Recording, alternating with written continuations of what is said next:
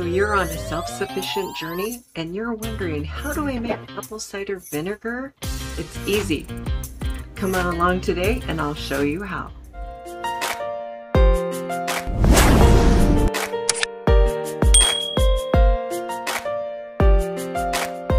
Hey, welcome to City Homestead Living. I'm Tammy. In today's video, you're going to learn how to make apple cider vinegar. Of course, the first thing you need is apples.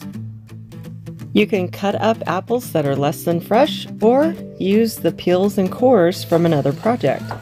That's what we're doing today. You're going to fill a glass container of your choice 3/4 of the way full of your apple bits.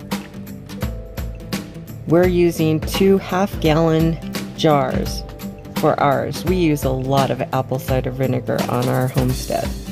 You can use it for gut health for your animals and people too. You can also use it in recipes, and we use it to make pickles. Vinegar even makes a great cleaner. The brine is super easy. You're going to dissolve 1 tablespoon of sugar in every cup of water that you use.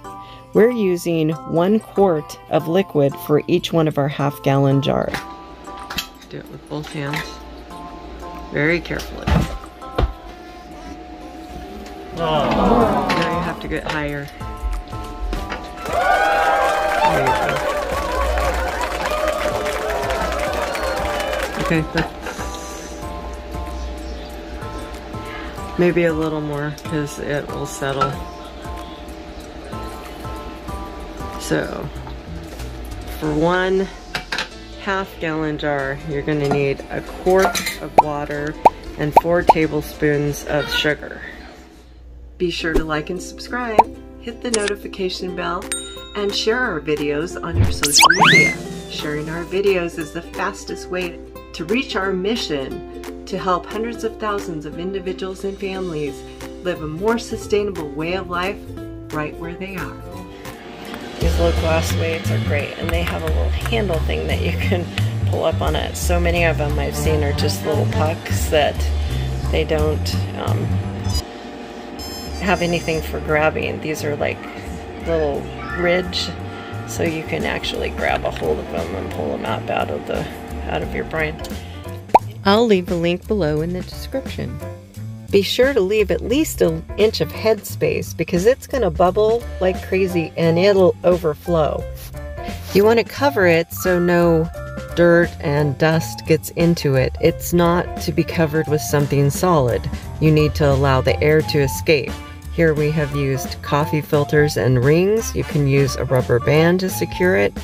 We've also used our new little lids that I bought on Amazon that have a little hole at the top for the air to escape. Really like them this year. But you can also put a piece of material, a flour sack towel I've used before, and again secure them with a ring or a rubber band. You'll want to let them sit for about 2 weeks. I put them in a cool, dark place or cover it with a towel on your counter, and then stir it every few days with the end of a wooden spoon.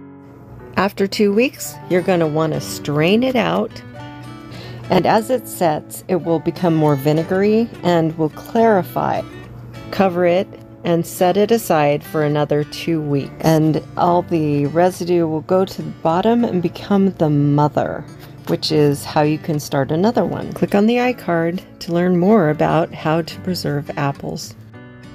Thank you so much for coming along with us today on our journey. We appreciate you, and we hope that it blessed you in some way. And as always, happy homesteading adventure.